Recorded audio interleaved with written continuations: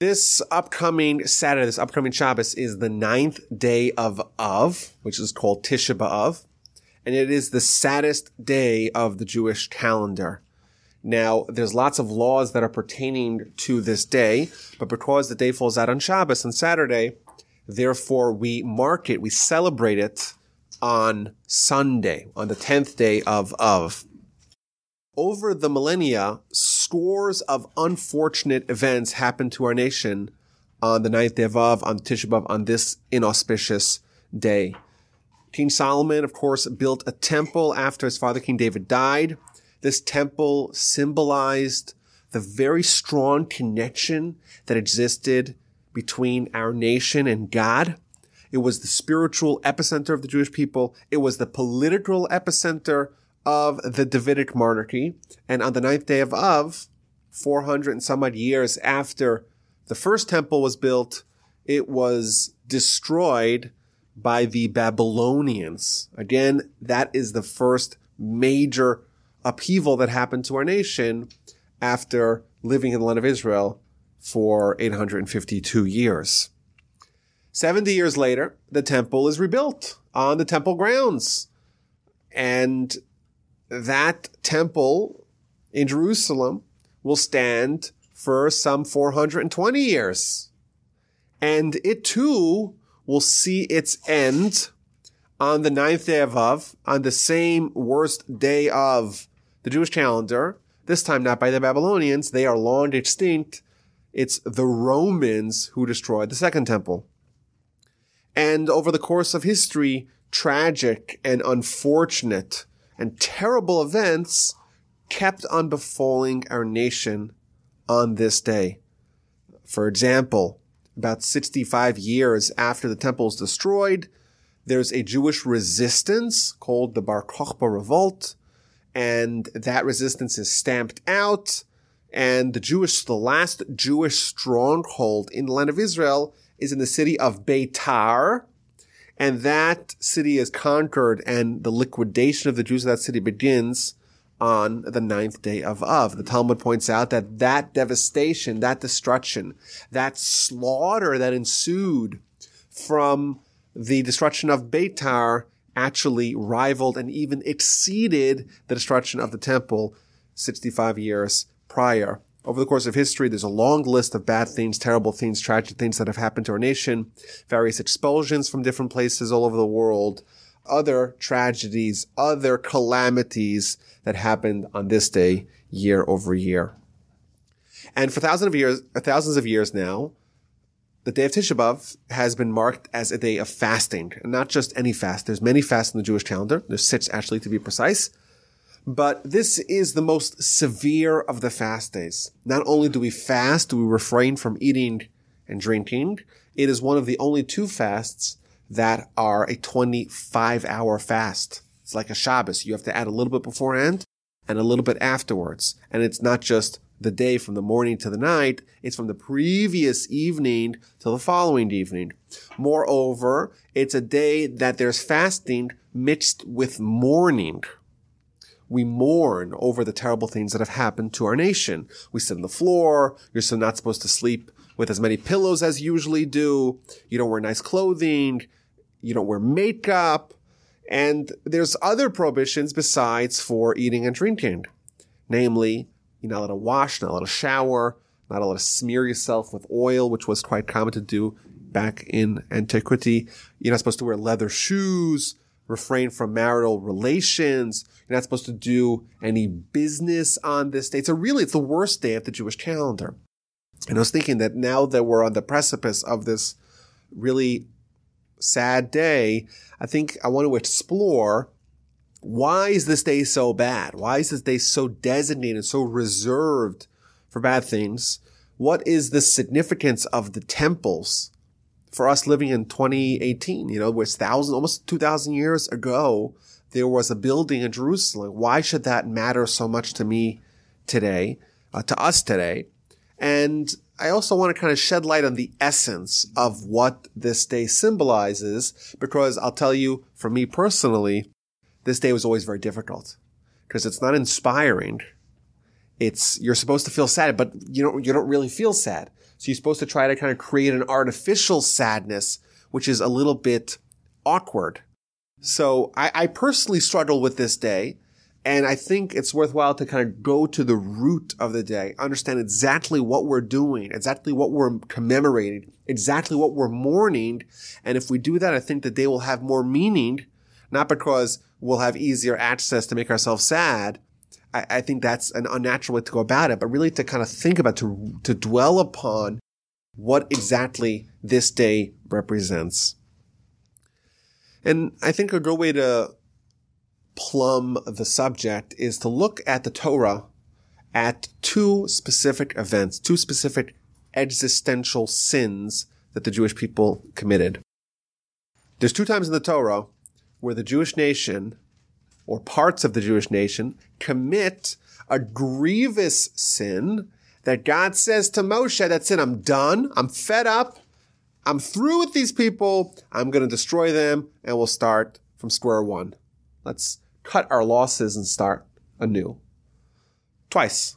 And at both times, the Almighty tells it to Moshe, I'm going to kill them, destroy them all, that's it, I'm done, we'll start again. And Moshe intervenes, and Moshe requests that they be spared, and the Almighty accedes to Moshe's request. One of those two episodes, number one, the sin of the golden calf, a month and 10 days after the Sinai experience, Moshe's in heaven. We know the story. The Jewish people concoct a golden calf. They seem to be worshiping it.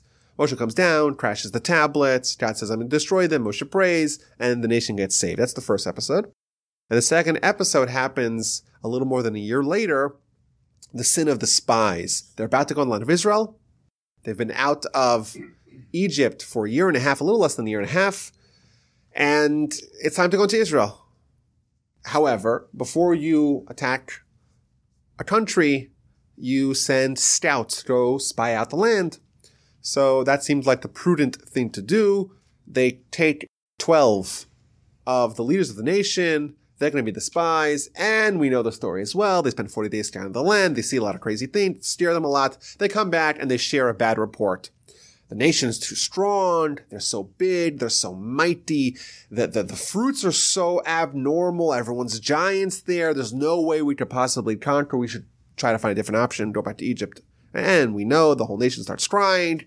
And God says again, I'm fed up. I'm going to destroy them all. Moshe starts praying. And the nation is spared, but they have to all die in the desert. And therefore, there's 40 years of the Jewish people in the wilderness before they go into the land of Israel. 40 days of the spies' mission equals 40 years of traveling around, wandering in the desert. That's what we're told in the book of Numbers. And I think if you read these stories, it sounds a little bizarre. It sounds like almost childish.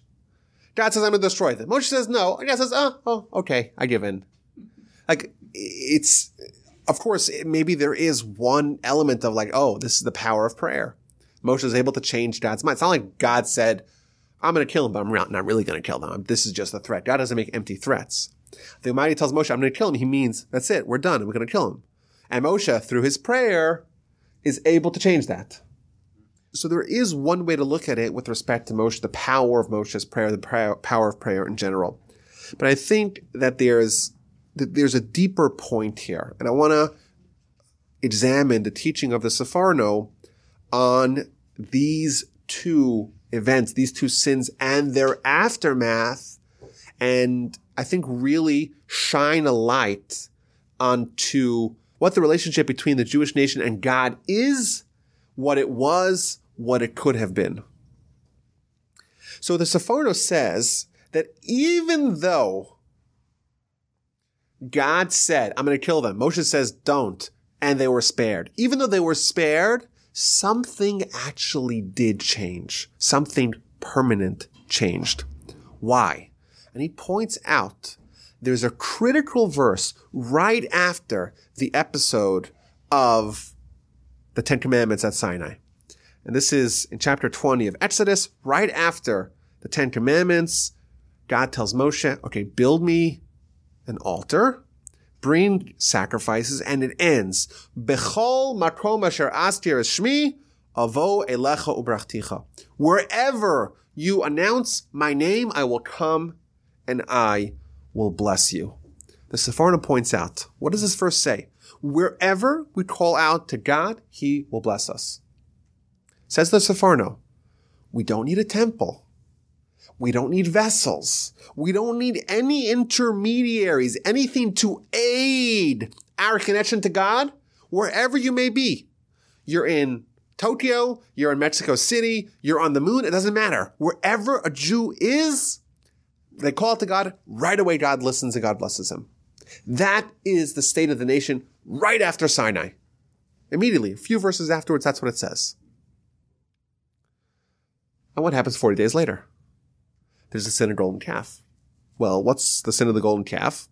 The sin of the golden calf is the Jewish people say, you know what? Let's create some sort of alternative. It sounds a lot like idolatry.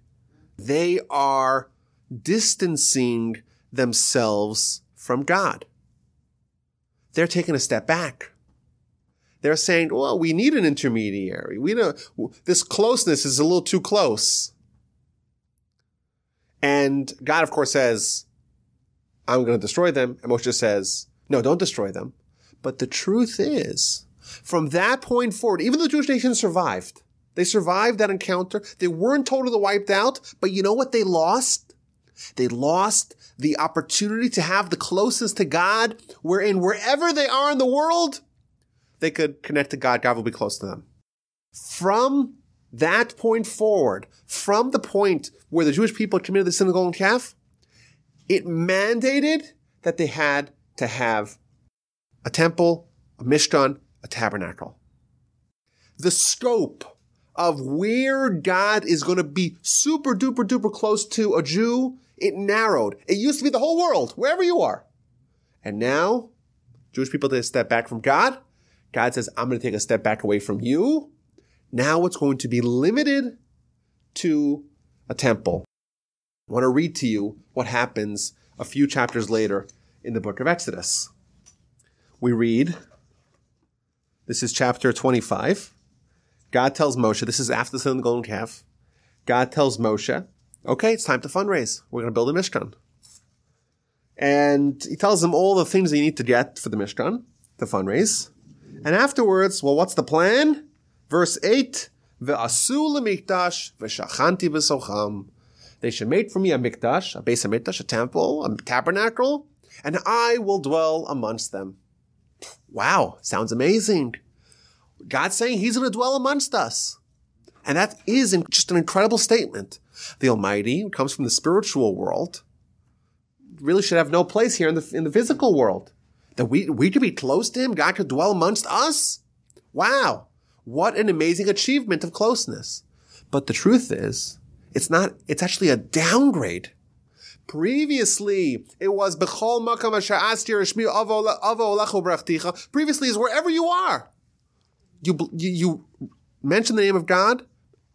You can have a temple in Tokyo. You can have a temple in Mexico City. You can have a temple wherever you want. Wherever you invoke God, that's where you create a kind of the conditions of the temple. Now, it's going to be limited. And the Sephardim points this out over here as well. Before the sin of the golden calf, it was everywhere, and now it has been narrowed. This is the point I want to convey here. Our nation determines the relationship that we have with God, not vice versa. It's not that God says, oh, how close will I be to the Jewish people? He doesn't make that decision. We make that decision. Therefore, with the sin of the golden calf, we take a step back. We took a step back away from God. He responds in kind by taking a step back away from us. Thus, the threat that God says, Moshe, I'm going to destroy the Jewish people. Moshe says, no, don't do it. God says, oh, okay. It seems like God had a plan, and Moshe changed the plan, and God's plan fell away. The answer is no. God's plan still stood because he did destroy a little bit of that close relationship that he had with us previously. Now we moved a notch down. What happened with the sin of the spies? Sin of the spies, same story. God seeks to destroy the nation. Moshe intervenes. God relents, tells them the nation will die out. What does the Midrash say? The Midrash says that the Jewish people, when they heard the libelous report of the spies, they spent the whole night crying. But really they were crying for naught. It was baseless sadness. It was baseless mourning. Because after all, if you have God on your side, you've got the magic bullet. You don't need to worry about the fact that there's some giants in the land of Canaan who are intimidating you. You don't have to worry that the cities are well fortified. You don't have to worry about any of that. In essence, with the sin of the spies, that amounts to the Jewish people taking a second step away from God by saying, can we really conquer this land? I don't know. Look at our army. It looks pretty pathetic. And that, of course, is a tacit rejection, repudiation of God. Because if you recognize God's omnipotence, no amount of any human power, superpower, nuclear power doesn't matter. They have the H-bomb. Who cares? We have God. By the people being worried, by the people crying, you want to cry? You're going to have a reason to cry. Why are you going to have a reason to cry in the future? Specifically because of your decision. You took a step back away from me with the sin of the spies. You're stepping back. You're withdrawing, pushing God away from us. Well, God will do the same. God will take a step back away from you. Well, what happens when our nation is further more distant from God? We don't have God's protection anymore the same way we had it previously. We're vulnerable. We're exposed to all manners of terrible things befalling us. And therefore, a direct consequence of this needless crying of the night of the sin of the spies, that automatically, because that exhibits a distance between us and God, it's going to manifest itself as well in real tears that are the result of God distancing himself from us.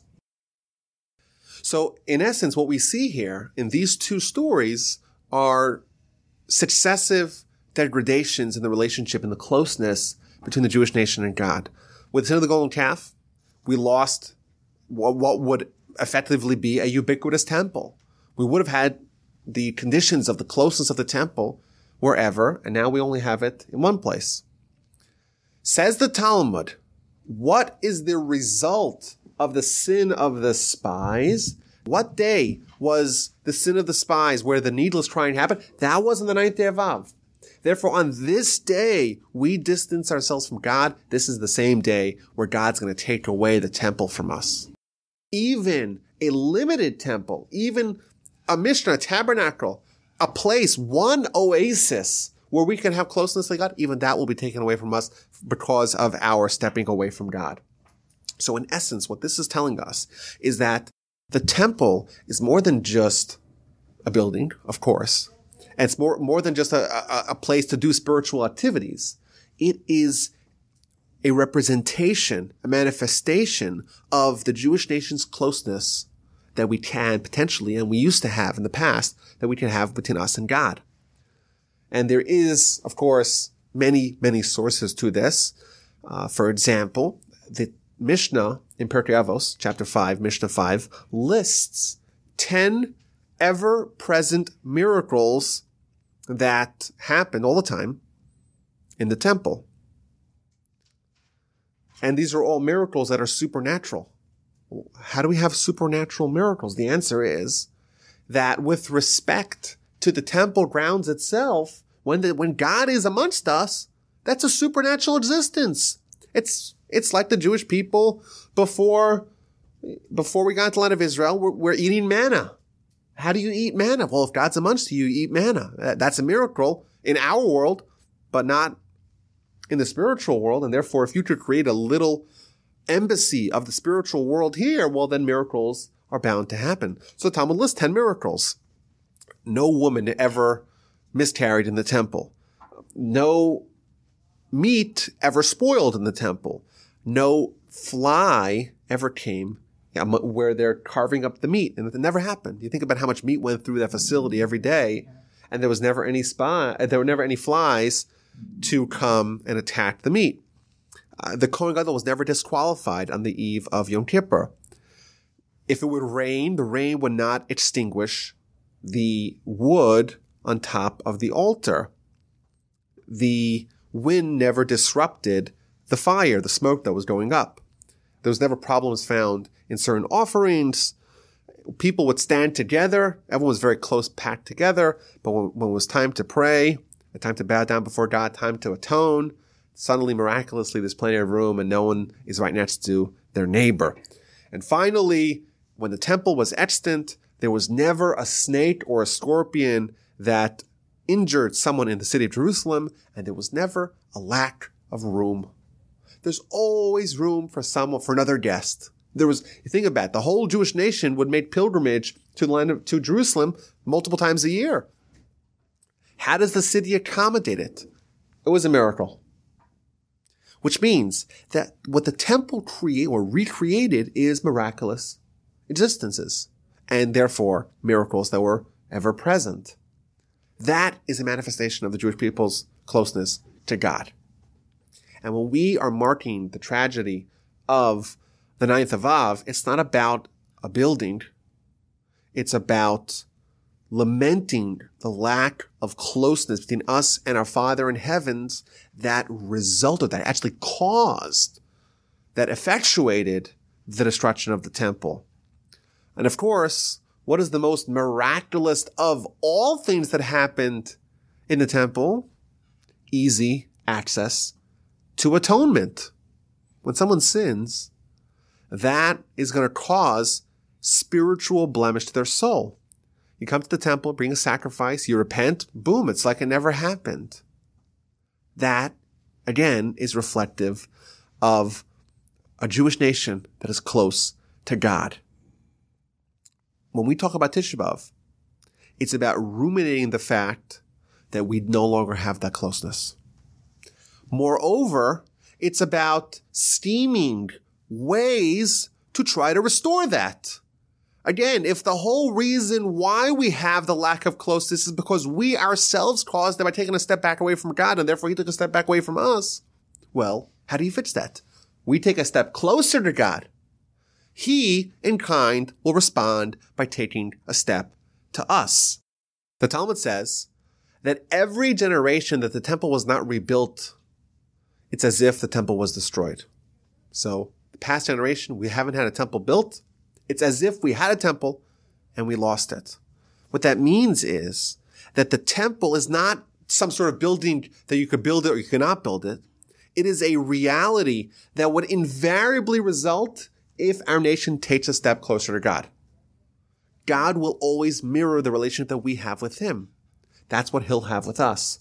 If we take a step closer to God, He will take a step closer to us. And that, of course, how does that manifest? It manifests itself with the temple. In fact, the Talmud has a whole series of teachings, several places in the Talmud, about, well, what do we do now? We don't have a temple. And therefore, ergo, we're distant from God. Well, okay, how do you penetrate that darkness?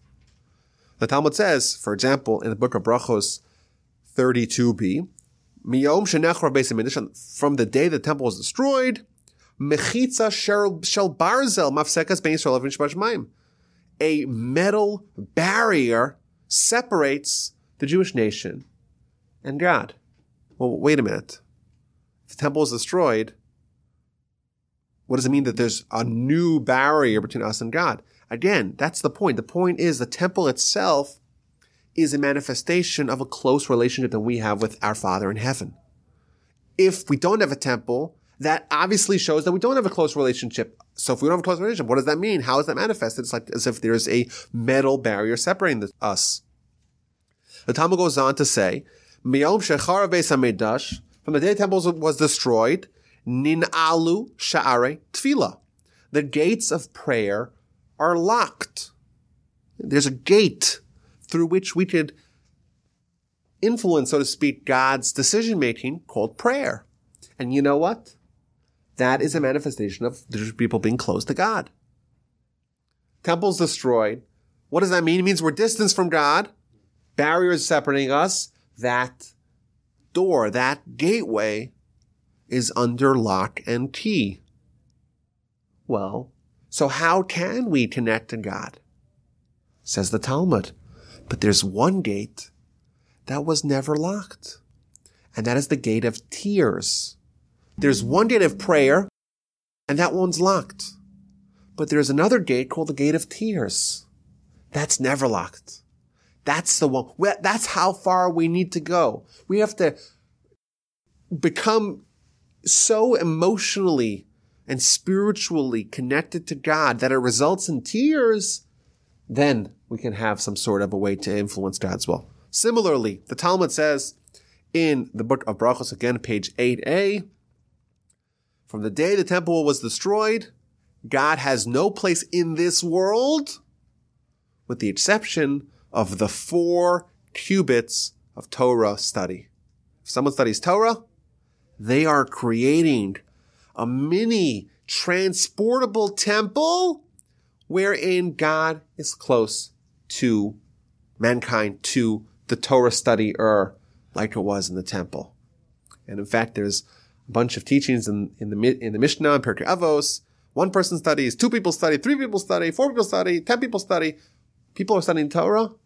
God is amongst them.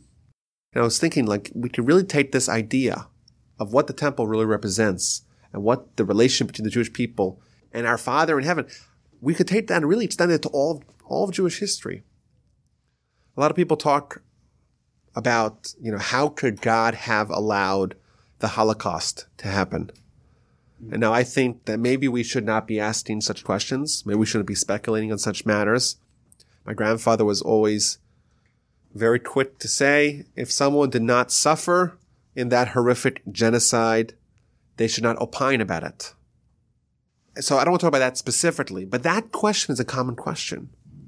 And really, this is the answer. I'm not saying it because I don't want to talk about it, but this is the answer. The answer is that invariably bad things will happen, and they've happened throughout our history. And you wonder, you read about Jewish history, and how is it possible that one nation will be constantly smitten again and again, but not die? And this all stems back to Moshe's prayer. Moshe's telling God, okay, don't destroy them. Just be distant from them. Well, what does that mean? What does it mean that the nation that God is distant from, but not willing to destroy them?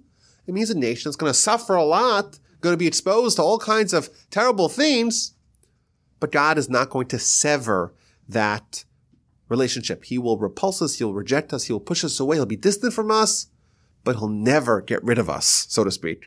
And that is, I would say, the one silver lining, really. Talmud says something so unusual, so counterintuitive. It says that there's a prayer that we say every day called the Tachanun prayer. The Tachanun prayer is the prayer of mourning, where you fall on your face and you cry to God. Well, there's one day a year that you don't say it. And that's Tisha B'av. And obviously the question is so obvious.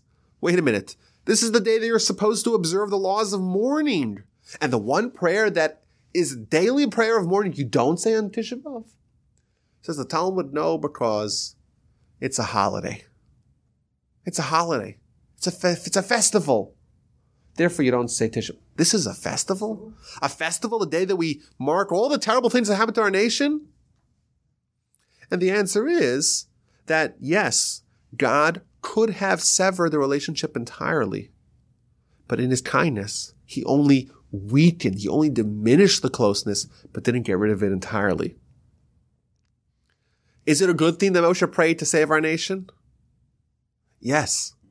But part and parcel of Moshe praying to have our nation saved is the fact that we're going to have things like Tisha B'av and things like all the expulsions and